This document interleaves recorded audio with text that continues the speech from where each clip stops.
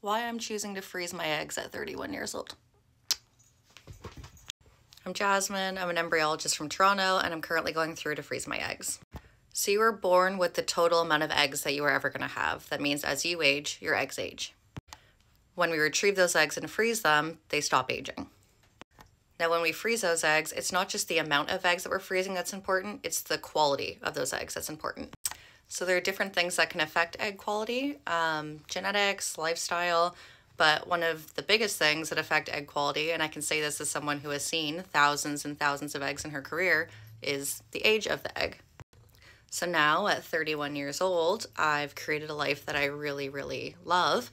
I have a lot of really great relationships. I have a job that I'm super passionate about. I've done a ton of traveling. I have literally never deprived myself of anything that I've wanted ever, but I haven't found a romantic partner yet.